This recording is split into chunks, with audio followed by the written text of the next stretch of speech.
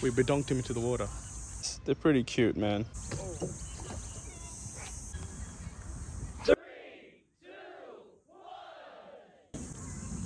Yep. We're on. We're on. Let's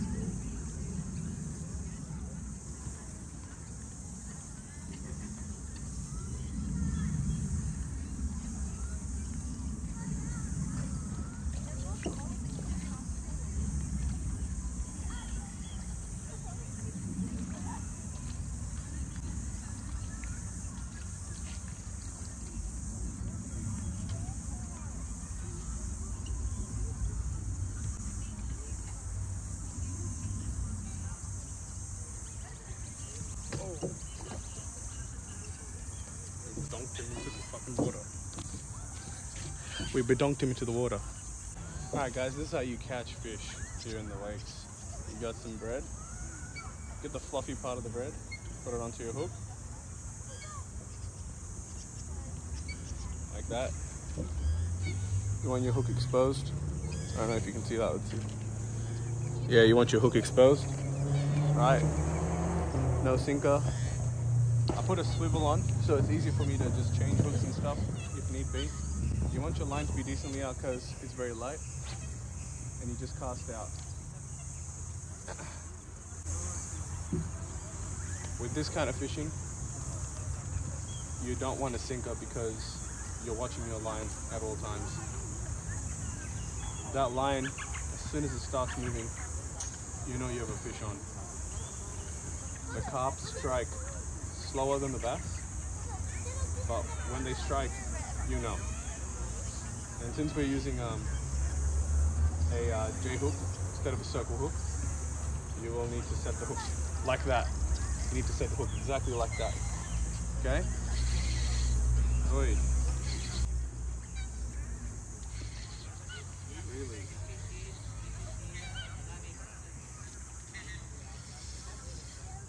Okay. Something wrong with this reel. I gotta oil this baby up. Make weird sound. Yep. Bring it up slowly. You don't really need a net for bass that are this big. They'll do well.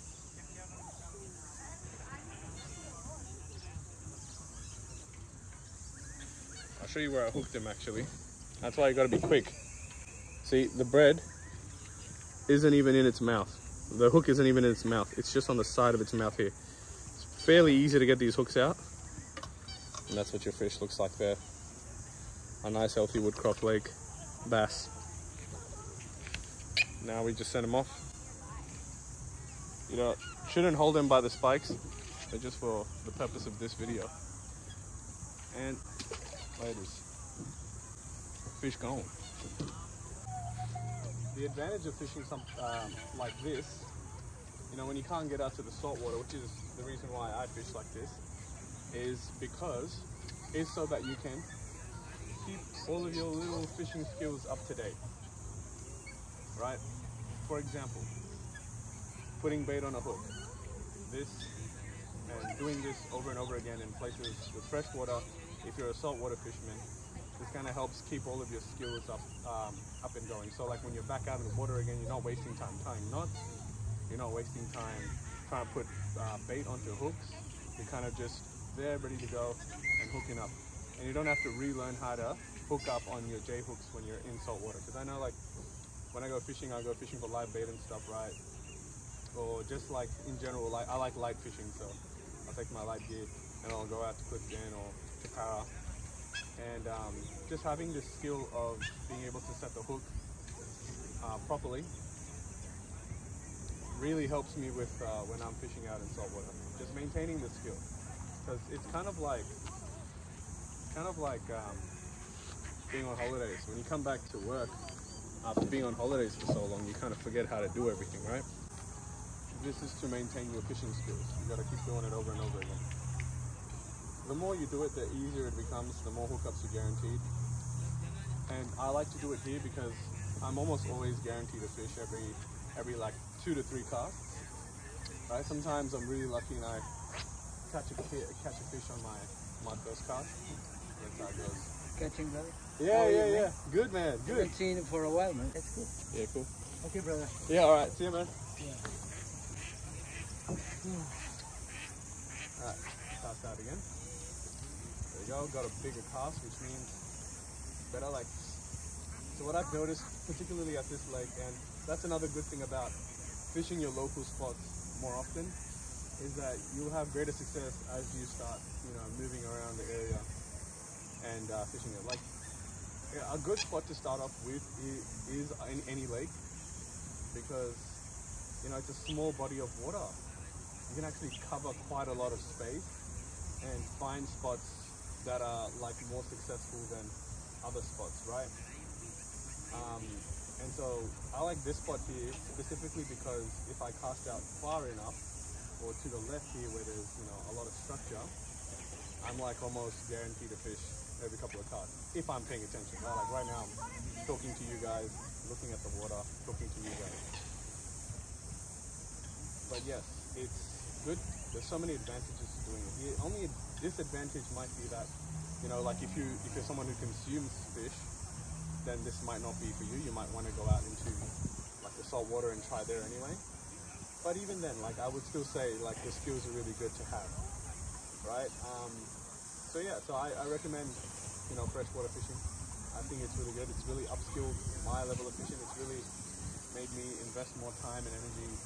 And actually, I actually enjoy fishing more so because I do freshwater fishing.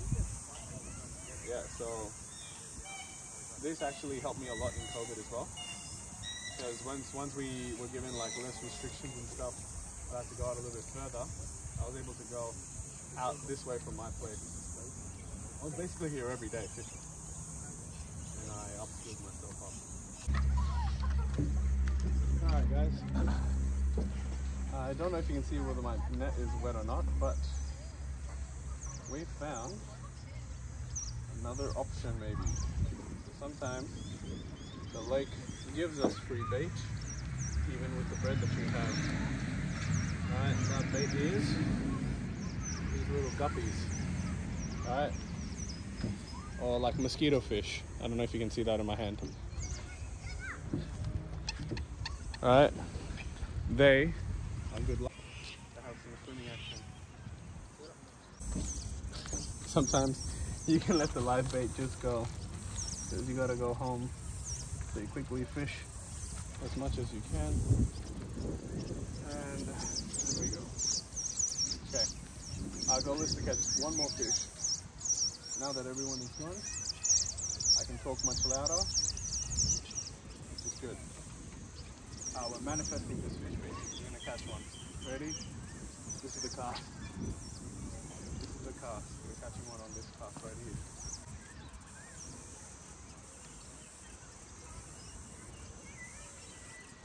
Whew. If I catch this fish, go home.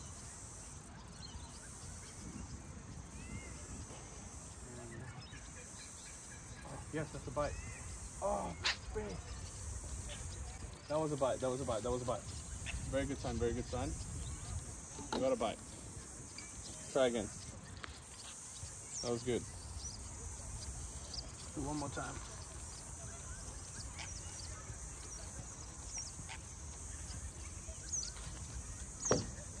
This is the ideal time right now in summer to come and fish any lake. It is about basically anywhere from 5:30 all the way till sundown is the best time.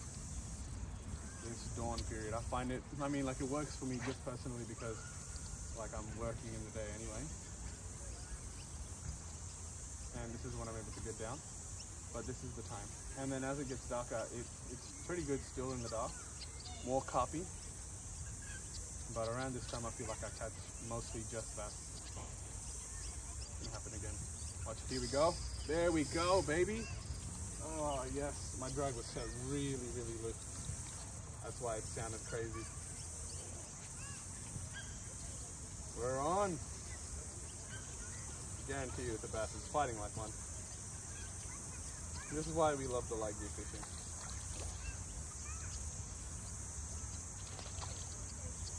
Oh yeah, baby. It's a decent sized bass too. Alright. Look at that, another one.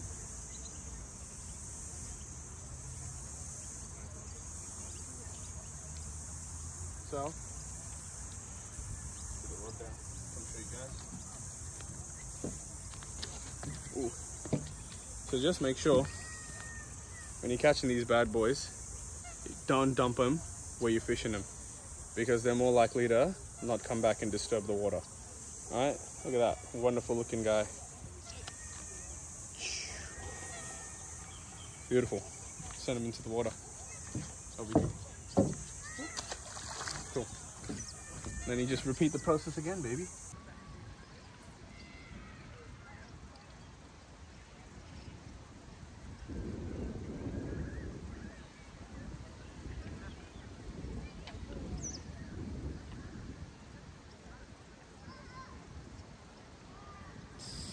Oh shit! I set my drag way too loose. Yeah. Hell yeah. What is this? It's not fighting like a bass. It's fighting like a carp. Pretty far out as well, actually.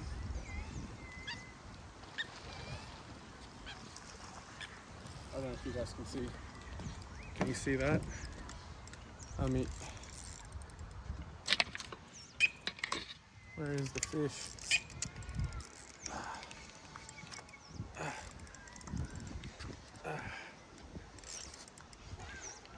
There you go. Oh, he's a decent one. Oh, it's a carp.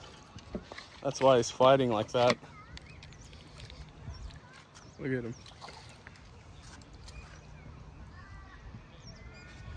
Ah, carp.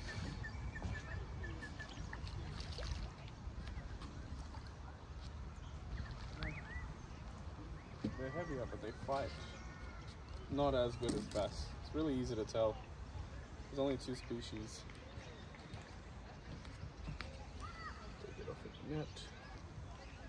I don't really like touching carp, so that's another reason. It's the reason why I bring the net, actually, so I can safely put them back in.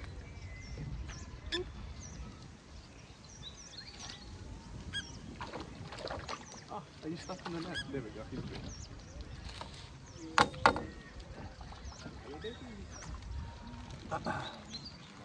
So I know some of you are going to say, why'd you let the carp get back in the water? Well, at this lake and in New South Wales, especially in a closed system, I understand in a open system like a river, you don't have to kill the carp in this lake. They have bass stocked here to slowly reduce the population of this carp. Right. So I am not population control. I will not be doing that. It's not my job. In a river, I will do it. But no, not here, not in this lake. Crazy, yeah. Oh, yep, another one on, baby. Another one on. This one seems more like a bass. But see those like weird head shakes on the line there? It could be another carp, because he's really heavy like a carp.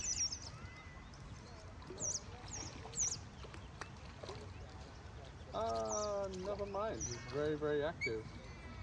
It is just a tinier bass with a lot of oomph in him, which is something I love. I love a very oomphy bass. Hi, baby. How you doing, little fishy? Oh, look at him. He's a cute one.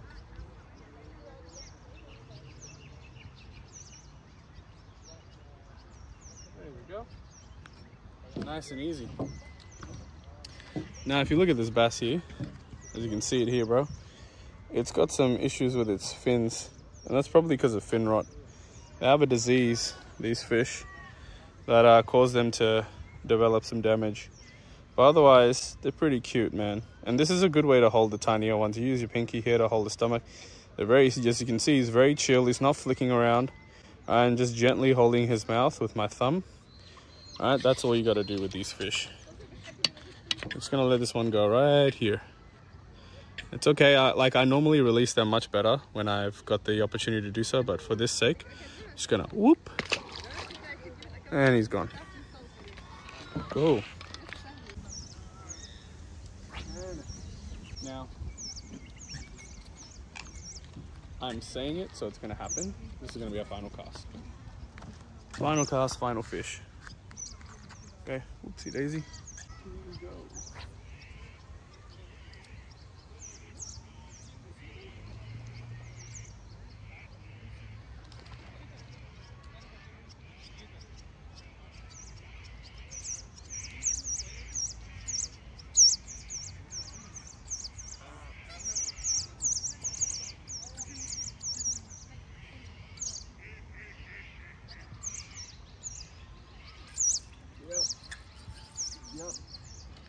Yep. Another one. Another one, guys.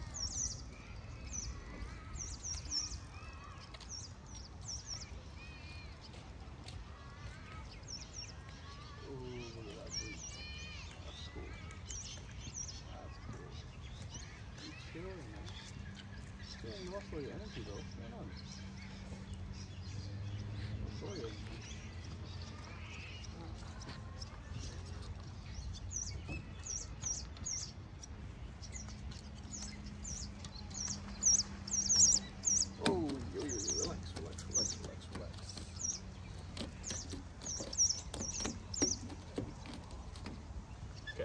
Cool. Done? Best way not to get spiked is to let them just get the energy out of the way. Why can't you see this? You see better like this. Focus on the fishy, bro. Ah.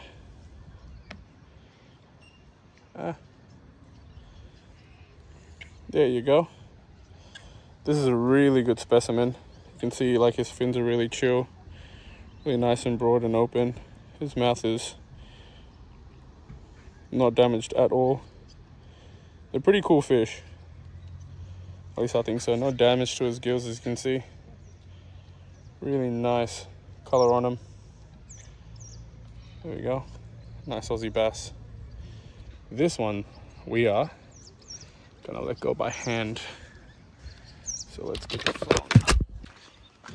Look at him. So pretty. So pretty. So this is the spot I like to let them go at. I just have to get better knee strength. Really chill, see? He's not even like worried about it. Just chilling. Not worried about it at all. See, you don't mind it, eh, buddy? You're good.